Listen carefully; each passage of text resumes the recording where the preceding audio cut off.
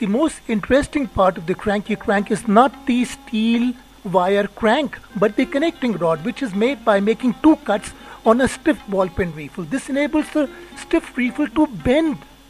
Now you put the lid with a white straw. The white straw is like a bearing for the connecting rod.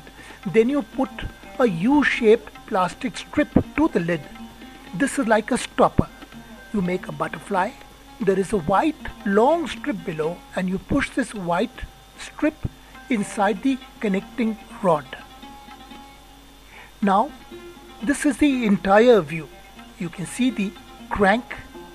As you rotate the crank, the connecting rod moves up and down and the butterfly flaps its wings. You can see this very beautiful and ingenious mechanism. If you look from the top, this is the top view, the butterfly flapping its wings. You can also have two men lift a very heavy load. And this is the view from below.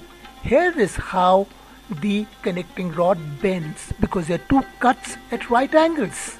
And this is the close-up view of the two men lifting a heavy load. It's a very interesting and joyous toy.